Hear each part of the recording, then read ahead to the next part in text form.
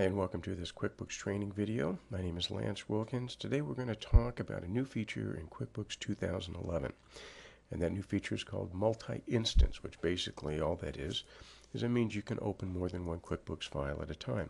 It's very simple to do. You can see on my desktop I have the sample company, Rockcastle Construction open.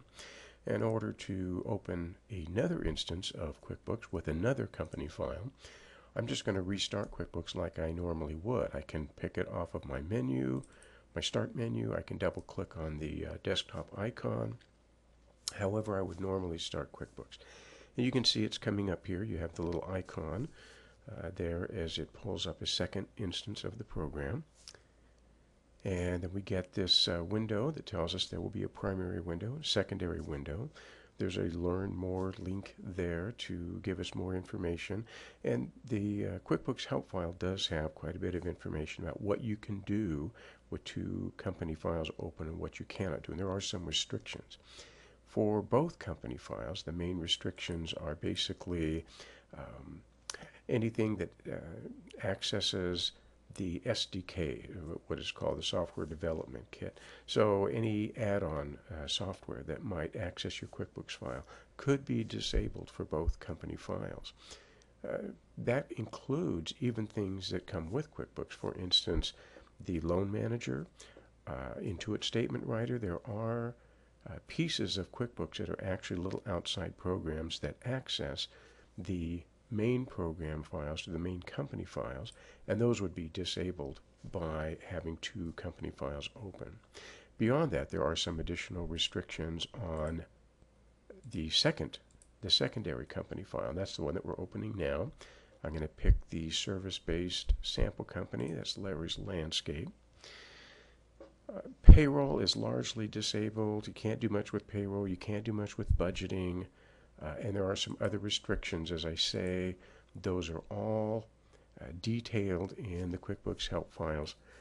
But basically, just know that you can't do payroll, you can't do budgeting. There are some other restrictions then as well that you will find in the documentation.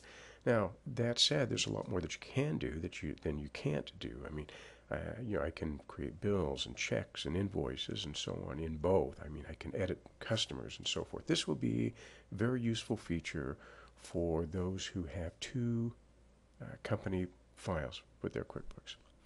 Now, you can see right here, so I've got two company files open. You can see both Rockcastle Construction and Larry's Landscape. So there we go, and I can work in both of those now with those restrictions. As long as we're here, I want to show you one other thing. I'm going to move over here to the primary company, and I want to move to the Preferences window. There is, in the General section, this checkbox now that says QuickBooks running for, or keep QuickBooks running for quick startups. What that is if you check that checkbox and leave that setting, then QuickBooks will always be running on your computer whenever your computer is running. Now, you won't see it, the window's not open, but it's running in the background. The advantage to that is that it makes QuickBooks start much quicker when you need it, and that's been another request that Intuit has received. Is there not a way to make QuickBooks load faster when we click on that icon? Well, this will do that. It will make QuickBooks load much faster. Now, the trade-off, of course, is that any program running in the background, and QuickBooks is going to fall into that category, is going to consume some of the computer's resources.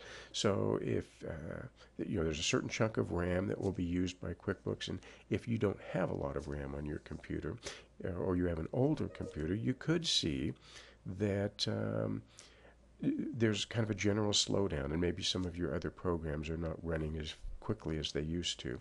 And if that's the case and you have set this, then you will want to uncheck that checkbox and not use that feature so that your other programs will get the resources they need to run correctly. Well, I hope that's useful. There are a number of other new features in QuickBooks 2011. We're going to be documenting those in the next few days, and we'll be uploading videos on those as well. Thanks.